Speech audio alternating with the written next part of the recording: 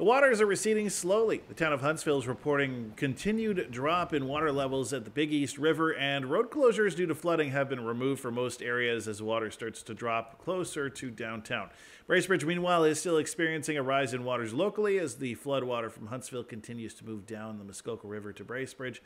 The big question is, will the rain coming into the region stall or even make the flood situation worse than it is right now? We are talking about rain on Saturday, beginning probably in the morning hours. A low pressure system responsible for that, tracking from south to north. And yeah, we are talking significant rainfalls on Saturday. So 20 to 30 millimeters probable, and some areas possibly up to 35 or 40. So a rainy day on Saturday. And yeah, that will contribute to water levels for sure. We're not the experts in terms of flooding because that's a provincial mandate. But certainly I would want to direct people to pay attention to the messages that come from the Ministry of Natural Resources and Forestry.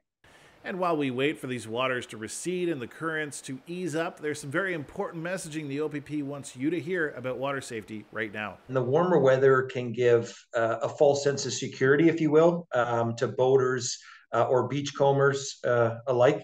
So the warm air that you feel, it doesn't necessarily translate into warm water. So if you inadvertently fall into the water, the consequences can be fatal. Like, for example, last weekend we had some, record-setting warm temperatures. Didn't change anything with the water, making it any safer yet. So if you fall into the cold water, when you're exposed to that water, your body kind of reacts and can put you into sort of a cold shock. And what that means, your breathing and your heart rate can be dramatically altered, just like that, which creates a greater risk for drowning. And that means even if you're a strong swimmer to begin with, that sudden cold shock can greatly increase your risk for drowning. One of the best things that you can do is wear a life jacket.